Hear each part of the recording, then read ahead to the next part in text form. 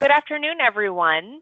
Thank you so much for joining us today for our Alzheimer's live chat on music therapy for dementia.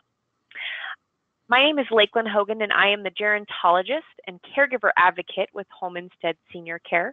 I again want to thank you so much for being part of today's webinar. Our live chats are brought to you by Home Instead Senior Care, a network of locally owned franchise offices. The Home Instead Senior Care Network offers in-home care with an individualized approach to helping keep your older adult loved ones safe and independent at home. To learn more, you can visit homeinstead.com. And before we get started, I'm going to go over just a couple housekeeping items.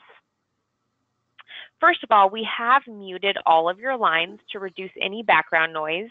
So please do not hesitate to move around.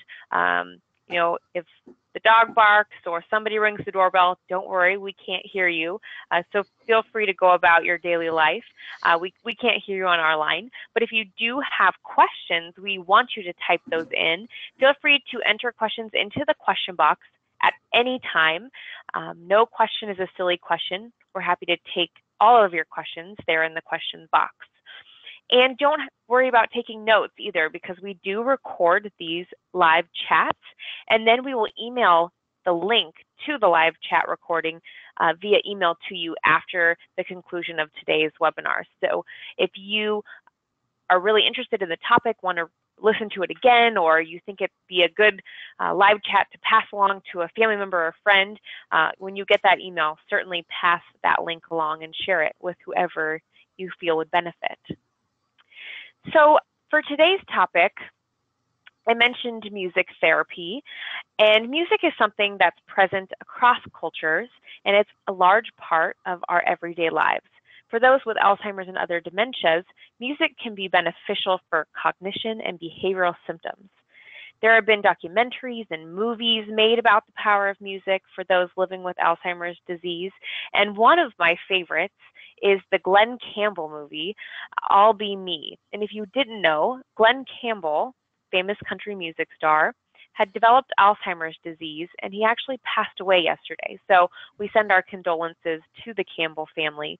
But the I'll Be Me movie is really unique because it follows him on his final tour, and he tours along with his wife and his kids. His kids are actually his band members, and it's amazing to see, before and after a show, he is exhibiting the behavioral symptoms of Alzheimer's. You can see it very pronounced in his everyday life, but the minute he steps on stage and gets that guitar in his hand, it's like no time has passed and like he has no disease at all that's affecting his brain. He can sing and he can play guitar, at least at that stage in his disease. So it was so moving to see the power that music can have. And so that's why I'm so excited for our topic today, music therapy for dementia. And we have a wonderful expert with us, Rachelle Norman. Rachelle has a she's a master's level board certified music therapist and is founder of Soundscaping Source, where her mission is to bring meaningful music experiences to older adults and their caregivers, all the way to end of life. Rachelle has been in clinical practice as a music therapist since 2004, and she maintains a private practice in Kansas City, where her team serves older adults in senior living and hospice. Rachelle is on the faculty of St. Mary of the Woods College and is a frequent presenter at regional and national music therapy conferences, and is in demand as a speaker, consultant, and staff trainer on topics related to music and elder care. Check out soundscaping.com to find a ton of great resources on music with older adults. So with that, Rachelle, thank you so much for joining us today. We're so excited to have you. Thank you so much for having me. This is such a unique topic, and it's one we have not covered yet in our live chats. We don't often talk about music, but if you wouldn't mind just giving us just a little taste of what you do as a music therapist, to just kind of give us an idea of what a music therapist does and how it relates to Alzheimer's and dementia and older adults. Okay, sure. Music therapy is all about making meaningful music experiences for people who might be experiencing a wide range of challenges and difficulties. For people with dementia, Alzheimer's disease, other forms of dementia, music therapy is often about helping people connect to the world around them, to connect to their own past and their own memories, and to connect with the people that are in their world. For a lot of people, as the dementia progresses, we might lose our verbal abilities, our abilities to make decisions or to figure out how to get from point A into point B, but music can last a lot longer for people. So a lot of what I do as a music therapist is helping people engage in music experiences together, to enjoy that experience of making music and being in the music, but then also to help them order what's going on in their lives and help give structure to the environment that they're in and the relationships that they're in, so it makes the world makes a little bit more sense when you're doing music with it. So for me as a music therapist, in my clinical work, I go to nursing homes and I go to hospice patients where they live in their homes and play music with them. We sing, we play instruments, we move to music, we talk about the music, and just kind of see where the music leads us, so that we can have an engaging conversation or a restful experience or a really joyful music experience, depending on where people need to go. Wonderful. Thank you so much for that overview. Again, I'm just so intrigued by this topic of music therapy because it can have such an impact on family caregivers and on the individuals that they're caring for. So if you're ready, we have some great questions rolling in. Our first one comes from Cindy. She says, does anyone else have the problem with music bringing the loved one to tears every time they listen to it? So is that something that you find, Rachelle, is a common occurrence? I know music can stir emotions. So would you mind speaking to that a little bit? Yeah, that is a pretty common occurrence, I would say. I'm gonna back up a step and talk a little bit about why music has such an impact on all of us, but especially people with dementia. I talk about the 3 B's with music and dementia as the brain, your background, and being together. As far as your brain goes, we know now from studies where they can take pictures of your brain while you're listening to music. We can see from those studies that the limbic system, the emotional part of your brain, lights up when you're listening to music. And for people with dementia, the part that declines first or that decays first is usually the cortex, the top part of the brain, where a lot of our higher level functioning happens. And then the middle part of the brain, the limbic system, is where a lot of emotions and the fight versus flight response and fear and motivation, as well as memory, a lot of that happens there. So even when these higher cognitive level things are declining, music can still get to that very deep level of the brain. And so that's why music can really make an impact on someone. Two other reasons why music can have an impact are because of the background that we all have with music. Music connects us with our memories. It can take us right back to that high school dance or our wedding day or the day your baby was born. You know, it takes us right back to that moment. So that can connect you to some very strong and powerful memories that might be difficult to access just through having a conversation. And then being together, music is something that connects you to the people around you. It connects you to your emotions. It connects you to the people around you. It connects you to your memories. Put those 3 things together and you have the potential for a really strong emotional experience. So going back to the question about music bringing tears, we know that tears don't always mean somebody is sad, and it doesn't always mean they're upset. There could be a lot, especially for somebody who can't speak and tell us how they're feeling.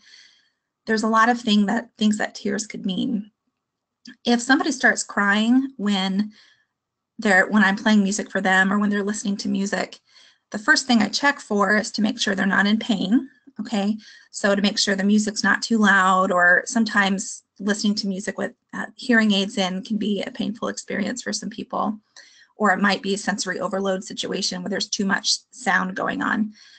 If you can rule that out, then chances are they're having a really strong emotional experience or connecting to a really strong memory. Maybe aren't able to put that into words, maybe aren't able to tell you exactly what's going on, but the music is touching something very deeply. All of us know from experience that sometimes we can handle that kind of emotion, and sometimes it even feels good to feel something very deeply, and sometimes it can be upsetting, or it can feel isolating if you're feeling something very deep and you're not able to explain that to somebody with you. So my recommendation is, first of all, as a caregiver, you know better than anybody else what those tears are likely to mean, and you would be able to make a better guess than I could about whether your loved one is just doesn't like the music, or if they're having a deep emotional experience. And the other thing I would suggest is to just to be with that person, to be with them in whatever feelings they might be having. If it seems to be something that is too much, then it's okay to turn the music off and just to be silent together. And if the person can answer a yes or no question or shake their head, you can ask, do you want me to keep playing this? And they'll tell you yes or no. And sometimes somebody who's crying, listening to music, doesn't want to turn the music off because it might be a welcome experience for them. So that's what I would do. I would make sure they're not in pain, be with them, and use what you know as a caregiver to figure out what's going on, and then ask them if they want the music on or off. Those are all great suggestions. I like how you categorize the 3 B's of music therapy: the brain, the background, and being together. I really like that. That really helps to put some good context to what music therapy can do and why it can be effective. So thank you for that answer. And you kind of already touched on this, but we had Aristia had asked, every time I put on music from my mom, she yells for me to turn it off. So how can I get her to enjoy the benefits of music? So you kind of touched a little bit on this, but is there any way to engage somebody who maybe doesn't want to engage in music? Or should the caregiver just, give up? Any suggestions for our I think it's Aristia is her name. Okay. Well, one thing I would say is that silence can also be music. There's a very famous definition of music, very short definition of music, that music is made of patterns of sound and silence. So it's okay to have silence. And as music has become more and more popular in relation to dementia care over the last several years, I've seen a lot of caregivers want to play music all the time, and that can be overwhelming for people, especially people with dementia. We're all day long, all of us are taking in a lot of sensory information. We're seeing things, we're hearing things, we're feeling things, and our brain works very hard to process what all that stuff means and what's important and what's not important. For somebody with a neurodegenerative condition with dementia, it's getting more difficult to process all that information. That's why we want to speak more slowly to somebody, and why we want to repeat things, and why they might not like certain types of clothing and things like that at different stages of the disease process. So for that reason, we have to be careful about not overloading somebody with too much sensory information. So if somebody's yelling when you turn the music on and telling you to turn it off, my guess would be that it's just too much noise for them. And maybe it's time to turn it off, or maybe there's something else going on that needs to be quieter and calmer first before they're going to be receptive to music. I work in a lot of senior living communities, and one of the problems that we see there a lot is they'll have music playing, but then there will also be a lot of people coming in and out and having conversations and moving things around. That's just too much sensory information, and so people either get agitated or they shut down. So you kind of want to look at what other other noise, whether it's auditory noise or visual noise might be going on, that is just too much for that person to process. I don't think you have to give up, though. I do want to say that. There are stages in dementia, things change. So it might not be working now, but a couple months or, you know, a year down the road, it could be a totally different story. And you might be able to connect with them in a different way through the music then. That is a great point that, the dementia, the disease progresses over time. And we talk a lot about, especially when it comes to behavioral symptoms and using interventions like redirection and some other options, they don't work every time, all the time. So is the same kind of for music therapy. Some days it might work, other days it might not. Do you see that happening in those living with Alzheimer's or other dementias? Mm-hmm. Yeah, and I like to think about music more as something that you do together.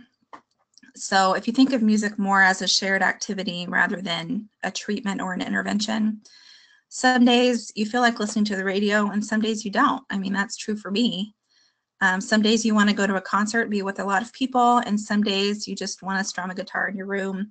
There's a lot of different ways to experience music and to experience music together. So if one way of doing music isn't working, then another way of doing music might be better on a different day.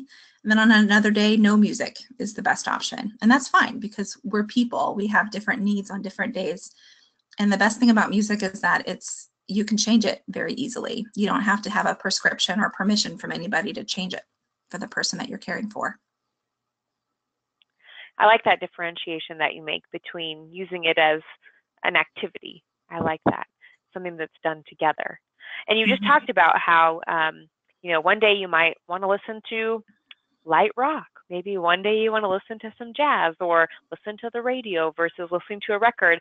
We had a question from Laura. She said that her dad is 89 and she's 40. She's having a hard time finding music that he likes. So do you have any suggestions for family caregivers when it comes to trying to find music that they would enjoy? Are there any tips, clues, those types of things that family caregivers can, or hints that they can look for when helping their loved one find music that they enjoy, that they can enjoy together? Sure. That's a really common question. That might be the most common question I hear. The rule of thumb that we always start with as music therapists is the music that tends to be the most important to us and that sticks in our memories the longest is when the music that was important to us when we were teenagers and young adults. So if you think about, high school and, you're going on dates and you're starting to listen to your own music instead of your parents' music. And maybe you're in a band or you're in an orchestra and performing and you go to college and you get married and you have children. All these big things happen during that period of life. And that tends to be the music that is the strongest memories for us. The strongest musical memories can be attached to that music. So that's what I start with. If I have no other ideas, that's where I start, is with the music that was popular when that person was like in their 20s. So if your dad's 81, is that what you said, or 89? 89. 89. Okay. So then you'd be looking towards music that was popular in the late 40s and early 50s. So like some Frank Sinatra, some Elvis Presley, Patsy Cline, some of those are what I would start with. And then you could just try playing different things and seeing what styles appeal to him. If none of that, another technique is to go to Wikipedia. This is my favorite place to go. You could just Google it, but you go to Wikipedia and they have all the Billboard charts forever. So you could look up what songs were number one, when your father was when he was 22. You could see what was popular back then and see if he remembers any of those songs. The other thing is that we all have music that we prefer, our preferred music, and then there's music that's familiar. So the songs that were popular when you were a young adult might be very familiar to you, and that can be comforting. But there might also be other music that you like that's not necessarily in that narrow band of from when you were 18 to 22 or whatever. So you can try classical music, you can try Broadway show tunes, folk music, just play a bunch of different stuff and see what he likes. Feel free to share your own opinions too. Say, I remember seeing this, I remember watching The Sound of Music on TV. I love this song. Do you remember this one? And maybe that will start a conversation. Or Somewhere Over the Rainbow was in The Wizard of Oz. So all of us have probably seen that movie at one time or another. So you could talk about that movie or about Judy Garland and see where the conversation takes you. Just pick a place to start and then explore and see what he enjoys, what you enjoy, and what you can enjoy together. Those are some really great suggestions. It sounds like technology is making it a little bit easier for us to track down people's music preferences. So you mentioned Wikipedia. Are there any other, apps or websites that might be good places to find a variety of music, or any other suggestions that you would have for family caregivers, something that's easy, maybe pretty affordable, those types of options for helping to track down this music that can really be so special to their loved ones? Oh, yes, I love this topic. There are so many places to find music these days. When I started my career, I carried around a little boom box and a box of CDs everywhere I went. You can only carry so much music that way. But these days, if you have a smartphone, you can access pretty much all the music that's ever been recorded. It's amazing. I strongly recommend learning how to use YouTube, because YouTube is free. It just has commercials, and you can find a lot of old stuff on there. Actually, everything I've ever wanted to find is on YouTube. And then you can also see pictures of the performers or slideshows with the lyrics sometimes. And that can be a really nice something for you to look at while you're listening to the song together. You can also find film clips. Like I love watching the clip of Gene Kelly in Singing in the Rain, tap dancing, the Singing in the Rain. Those kinds of things. I love that, yeah. To share. So YouTube is great. And then I really like Pandora and Spotify, both of those, because again, you can access all the music you'd ever want to find, and you can follow trails. And on Pandora, you can give a thumbs up or a thumbs down, and it will build a channel according to your preferences. So that's something that could be nice if you want to help set something up for your loved one. On Spotify, you could listen to a big band playlist on one day and then a country western playlist on the next day, and kind of switch back and forth and listen to a lot of different things. Both of those, you just need to have internet access, and then a phone or a computer, maybe a nicer set of speakers that you could listen to, and then you have access to everything you want. Another tip is that if you don't know how to use this technology, you can go to a public library, and the people there will help you learn how to use it. The libraries in my area are really, really good about helping people learn how to use their phones and how to use things like Spotify to access the music they want. That's part of what they do. So that's a good place to get that information. Those are all great suggestions. And I know at least our public libraries here also have CDs that you can rent and videos that you can rent. So, I mean, the public library, in addition to teaching technology, if they don't have it, I would imagine would be a good resource to just check out different CDs. And if they don't work, then you haven't put in the money to purchase them. You can go check out another one. So yes, I love those suggestions. And a lot of libraries also have library by mail. So you could even get home delivery of some of that if that's needed. Oh, that's a great point. I like it. We did have a question that just came in, or kind of more of a comment. Martha wrote in. She said that her mother has a wide range of interests in music, but one style always strikes a chord, and it's patriotic songs like the Star Spangled Banner. Those are very familiar and touch her memory every time. So I know you've mentioned a few of the big artists that a lot of older adults relate well to, but it sounds like those more patriotic songs are popular. Are there any other popular songs or genres or artists that maybe families could try first that you see frequently? Right.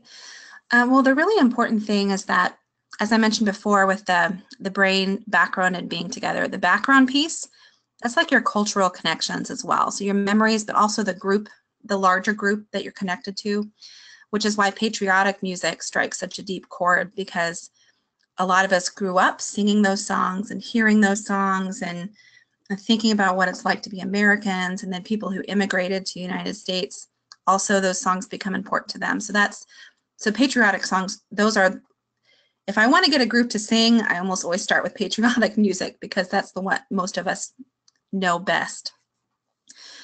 Mm-hmm. So think about the culture that your loved one has come from. You probably share that culture, right? Or at least to some extent. So think about the music of your culture. So if you grew up in like where I'm from Kansas City. So we have a lot of people in my area who love blues and jazz, because this was an early home for jazz. So a lot of that music really resonates around here. If I go further out into the rural parts of Kansas and Missouri, we see a lot more folks who are into country, old country music. And we're talking more like the Western cowboy songs versus the more bluegrass style. You'd have to go eastern into the country to get into that. So, so there's such a wide range of music. It's hard to say, start with this song or start with that artist, because we all have such diverse cultural backgrounds. But I can say this.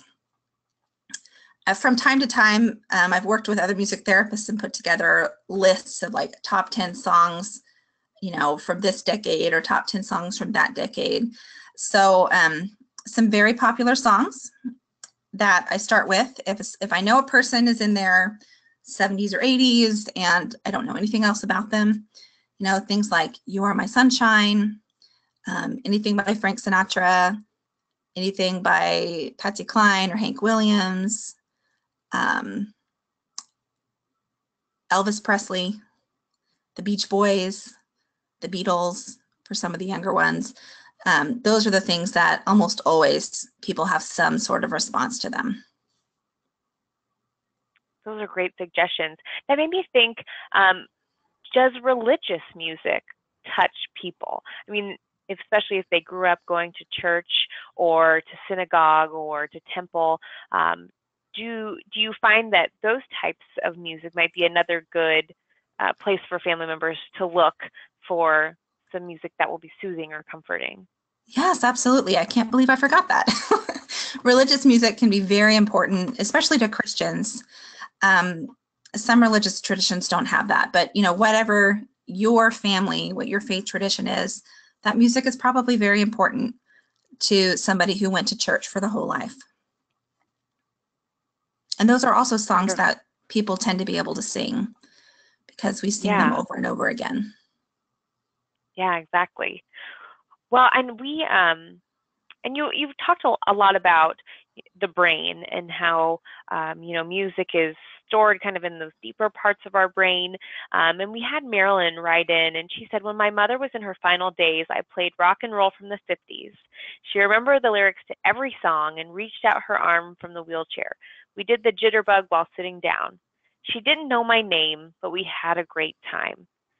So her question is, why is it that this disease makes someone forget who their daughter is, but remember song lyrics from so long ago? Mm-hmm. What a beautiful memory that is. I'm so glad that Marilyn got to have that experience. Well, why does dementia take away what it does? I don't know if anybody really knows the answer to that, but I know. one thing that we're learning about memory is that we used to think that memories were stored in the brain like a file system, like this memory's here and this memory's here. And we're learning more that memories are more like networks of neurons, brain cells, and the more you exercise that network, or the more you use that network, the stronger it gets. Well, music is something that helps us to encode memories. Like we all know, we probably all of us learned the alphabet by singing the ABC song, right? And there's other things that we've learned with music. And so there's something about music that helps us to encode memories better than verbal information. And then music, just because of what music is. Music has rhythm, music has pitch, music has lyric content, music has harmony. I mean, there's so many different elements to music that light up different parts of the brain.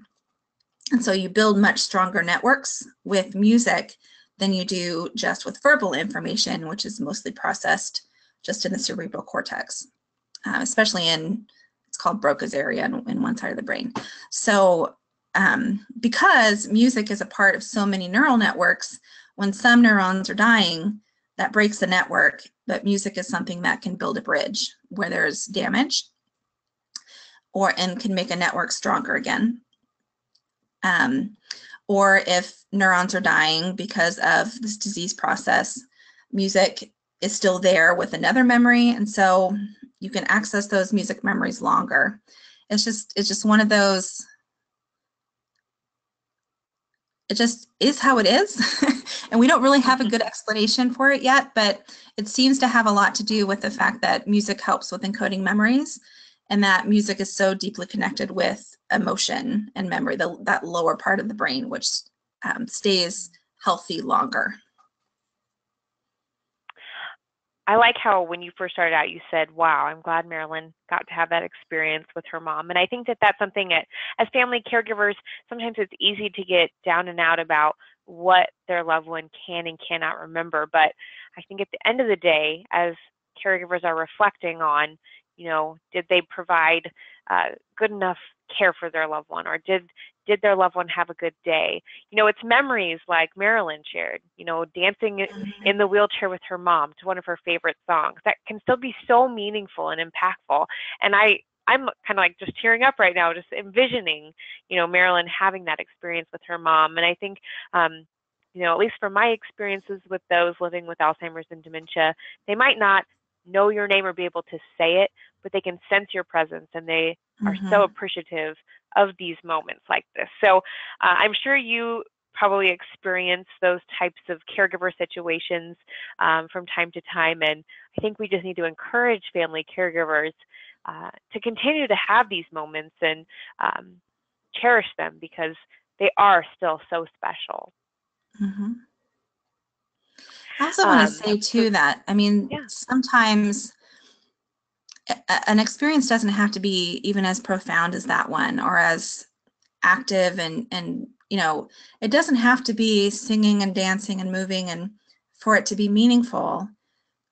It can still be meaningful just to sit next to the person you love and listen to a song that that they loved, even if they can't tell you that, even if they can't say, I love you, thank you for being here, even if all you could do is hold their hand and listen to a song together. That can still be a very deeply meaningful experience for you as a caregiver, just to know that you're providing something that's beautiful for the person that you love. I mean, there's a profoundness to that doesn't look amazing on like a video or something, but it's still a deeply human experience, and that there's value to that. Absolutely. Absolutely. Thank you for sharing that. Well, we did have a question that somebody wrote in on our through email. Amy, she had wrote in. It sounds like she's more in a facility setting. So I know we've been talking a lot about family caregivers, but a lot of our caregivers are caring for someone, whether they're at home or in a facility setting, a senior care living community. So her question's kind of long, so I'll read it to you. But Amy says, what are key words for CNAs, that's certified nursing assistants, the people that are working in these care facilities, to say in order for residents to have a pleasant experience having headphones put on them? And any suggestions of time that music would be beneficial for all of those involved? She says, our nursing home is part of the Music and Memory program, which we have about 17 residents using the headphones and personalized music. She says the glitch comes in as teaching the direct care staff, or the CNAs, when to use this type of music therapy. So she says, is there any feedback that you could provide, or any guidance for helping those types of more professional caregivers use music therapy, or just this type of music interaction or meaningful music. Okay. Yeah, and these suggestions apply to family caregivers as well. How to have a pleasant experience wearing headphones, and then times to play music. Okay. I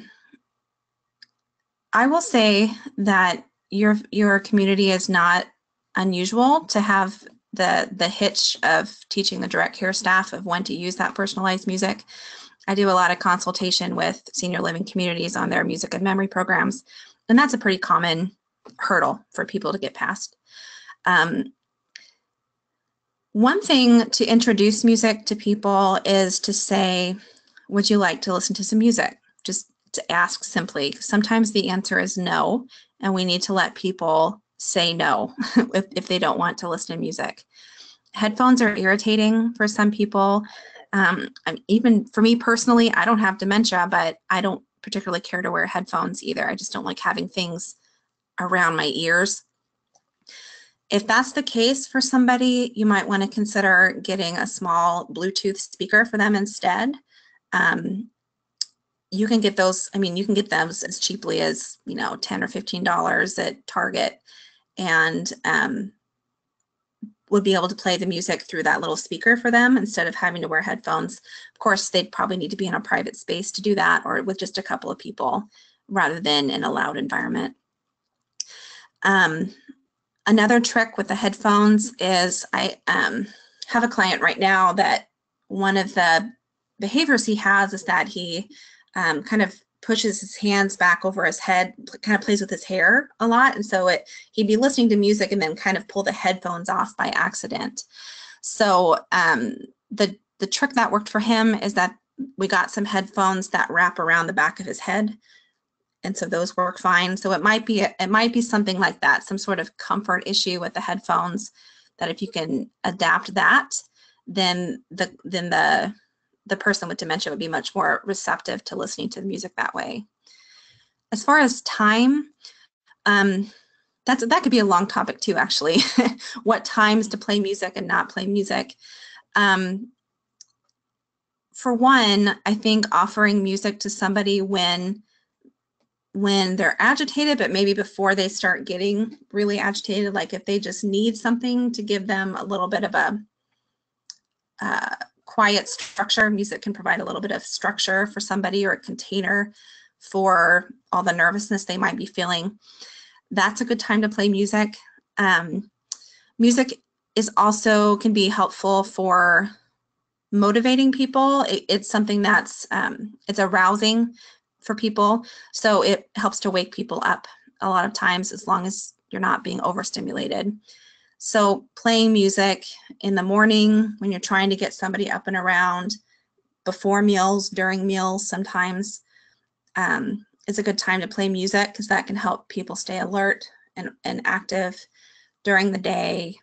And then, of course, turn music off at night to help people sort out their day and night. That's another consideration for playing music.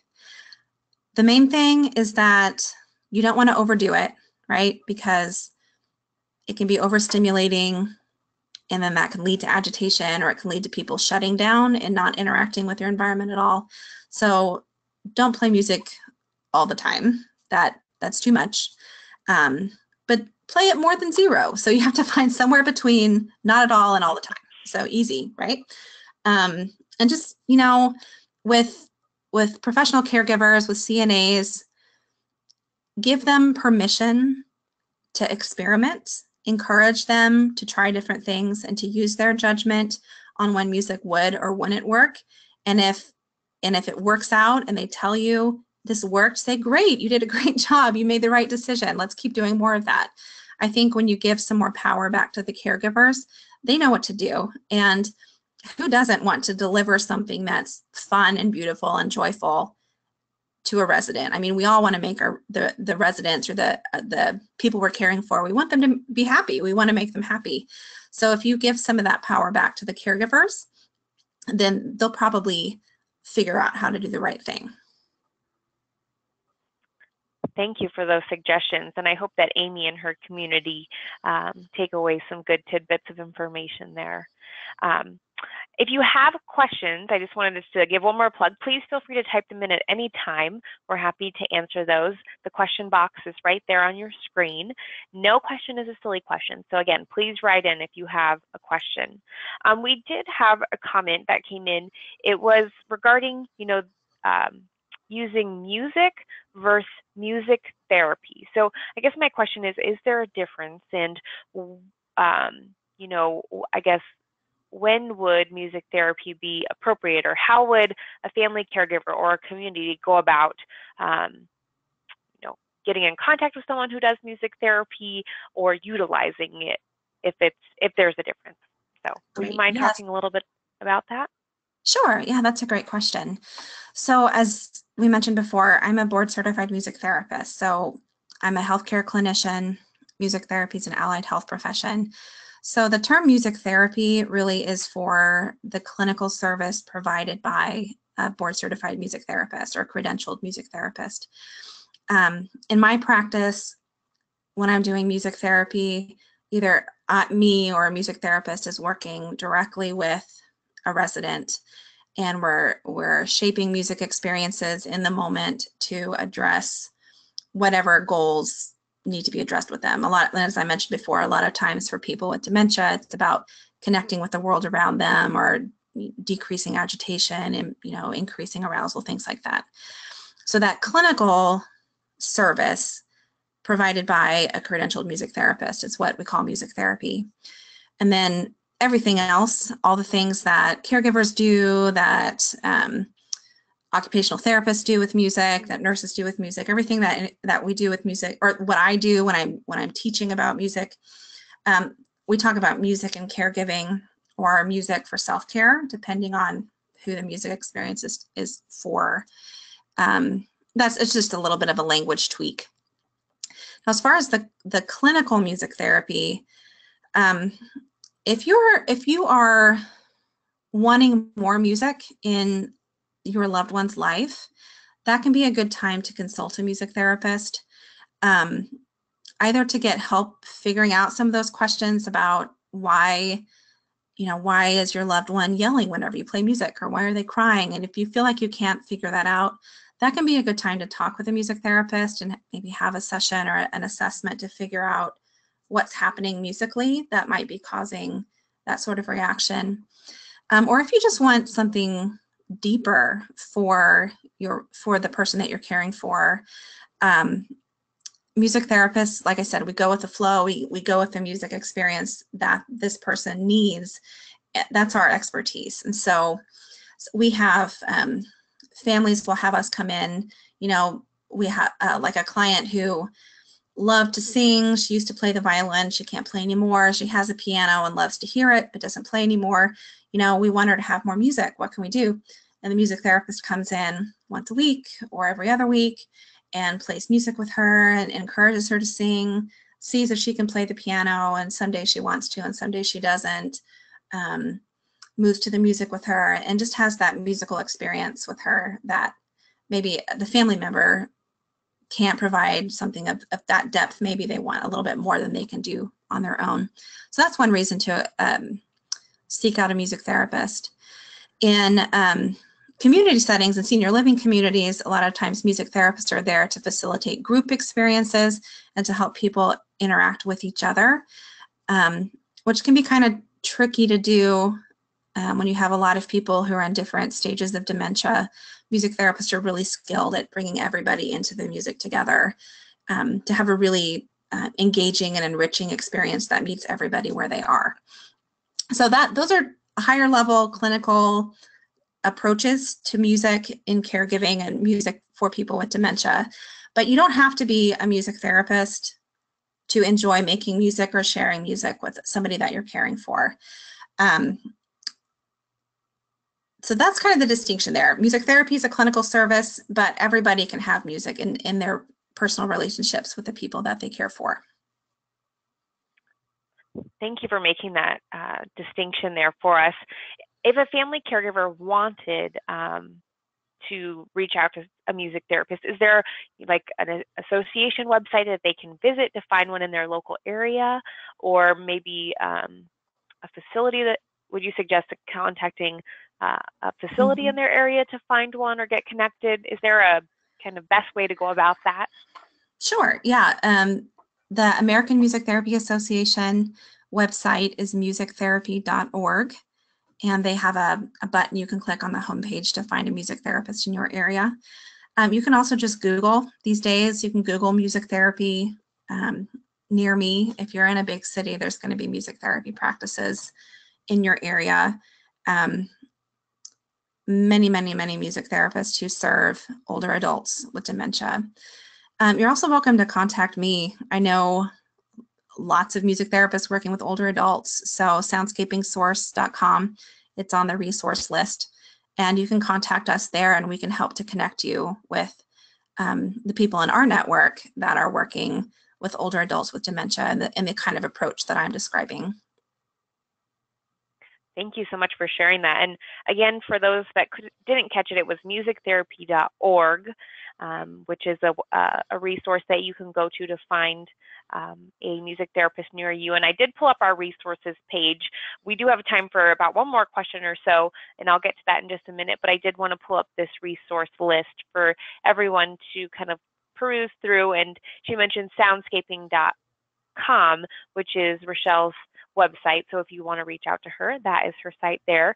But Rachelle, we have, I think, time for about one more question. Okay. And we had Carolyn wrote in on our Facebook page, and she said, could you talk about the calming effects of music? Can you use it to calm behavioral symptoms of agitation? She says, sometimes that works to help calm my husband. Can you speak a little bit about that? Yes, music can be relaxing, and a lot of us kind of stumble onto relaxing music by accident, which is fantastic. If it works, go for it. But if you're kind of thinking, well, nothing's working, what can I look for? Here's what you could look for. Music is going to be relaxing for somebody either on an emotional level or on a physiological level or physical level. On an emotional level, you want to look for music that people like, that takes them back to a good place, that brings, happy memories for them. And so that's probably going to be familiar music. It's probably going to be preferred artists, that kind of thing. So look for music that they like. That can be calming for a lot of people, just because it takes that music has a structure in time. And so for people with dementia, you're kind of out of time. You're not really sure what's going on and how and what order things are happening. It can be very confusing. Music is something that's a firm container, a very solid container, gives you some structure. So that can be relaxing just by itself. Another thing to do is look at the elements of the music to find those elements that are going to lead to the physiological relaxation. So some more things we know about the brain. If you find music that's at an even tempo, at a resting heart rate, then your body is going to tend to match that tempo or that rhythm. It's called entrainment, or the ISO principle in music therapy. And so if you look for music that's about 60 beats a minute, 70 beats a minute, then your body's going to match that, and it's going to help your body to slow down, to turn on the part of your nervous system that's the rest and rejuvenate kind of phase of your nervous system. So the things you want to look for are the slower tempo, slower speed. You want to look for a lighter texture, which just means maybe a solo piano or a solo guitar instead of an orchestra or a rock band, just a lighter sound. You want to look for music that's rather than having lots of ups and downs and dynamics and lots of exciting things happening, it's going to be something that's more like wallpaper sound, like the elevator music. There's a reason elevator music sounds like it does, because the more blasé it is, the more our bodies are going to tend to respond to that and relax on a physiological level as well. So slower music, simpler music, music without a lot of ups and downs. And then the other thing is to look for music without words, because when there's words in there, then your brain is going to start trying to listen to the words and make sense of the words and figure out what words are going to come next. That can be especially frustrating or agitating for somebody with dementia, as you would imagine. So if you look for the same music without words, that can be helpful for getting that relaxation response. I would have never even considered looking at the beats per minute. That is so interesting to me. I have 1,000 questions. I know we don't have time for them, but that is really, really interesting. Those are all really good suggestions. And the one about looking for music without words, because I know I find myself even when I'm listening to music in the radio or, in the morning as I'm getting ready, if I don't know the words, I'm like, oh, what word comes next in this song? Or I can't wait to get to the chorus because I actually know those words. So I could see how if you have issues with word recognition or coming up with words, how frustrating that could be for someone with Alzheimer's or dementia if they're trying to think of those words. And so instead of being calming, it could be somewhat agitating or frustrating. So I love those suggestions. Thank you so much. Yeah. And then I had one last question, and you talked a little bit about the woman that played the violin who couldn't play anymore. Could you talk a little bit about the use of maybe instruments, whether it's engaging somebody in an instrument that they maybe used to play, or are there instruments that are easy for those who have maybe the moderate to advanced Alzheimer's to use to become part of the music? Or is that something that you don't suggest at all? So I thought our last question to wrap us up for the day, how can you incorporate instruments if that's appropriate? Oh, I love this question too. Well, if somebody has been an instrumentalist during their life, that's an important part of their musical history, their musical self. So if I can bring that instrument to them, just for them to see it and touch it and hold it, I'm going to do that. Realistically, a lot of people aren't going to be able to play certain instruments anymore. A lot of times it's not just cognitive limitations, it can be physical limitations too. So like the violin takes a lot of hand strength and it kind of a weird arm and shoulder position. So if you have arthritis or if you have neuropathy, or there's lots of different things that could keep you from being able to play. But being able to hold your bow is kind of a big deal. Some instruments are easier to play longer, so a lot of people can play piano for a very long time. Wind instruments tend to be harder because you have to be able to form an embouchure. But if an instrument was important to somebody, I at least want them to see it. And then if you can play it for them, or if you can find somebody who plays that instrument who can come and play for them, that can be really, really powerful for that person to be able to do. In terms of simpler instruments, there are a ton of them out there. I bring instruments into every session that I do. I don't always use them in group sessions. I always use instruments. We use a lot of small, like tambourines, frame drums. There's shakers, different kinds of shakers that can have a really nice sound. And I look for instruments that are adult, that are real instruments and that have a nice sound, that don't look like kids' toys, because you want to treat people, adults want to play adult instruments. But you just bring one of those instruments in and you can just play along with the beat to recorded music. And you personally can do it. You can hold the instrument for the person with Alzheimer's. You can hold the instrument for them to play the drum or something. Or you can even hold their hand and help them tap the drum if they need that kind of cue. And that's another way for people to engage in the music, even if they can't or don't want to sing or don't want to dance. Playing an instrument's another way to be in the music. So yeah, I love that. I love that idea. Most of us can find a beat. So that's really all you have to be able to do, is to find some recorded music and have an instrument and just add yourself to the band. Wonderful. Thank you so much for sharing those suggestions. I've really appreciated all of your insight, Rachelle, and all of the tips and advice that you've been providing to our audience today. We've covered so many different topics, but all within the topic of music and music therapy, which is so neat. And I wish I could keep talking to you for another 2 hours, but I know our audience has to get going, and so do we. But again, if you all out there want to get in touch with Rachelle, www.soundscapingsource.com is where you can reach her. And I also have some other resources here on our slide, helpforalzheimersfamilies.com. You can get plugged into our weekly newsletter on that website. And if you're not following our Facebook page, Remember for Alzheimer's, the site is right there. We have a great community out there. We're constantly sharing new articles, resources. Sometimes it's just a funny video or uplifting comment. So check that out. And then also Confidence to Care. There's a great app that you can download to your smartphone with tips and advice on caregiving.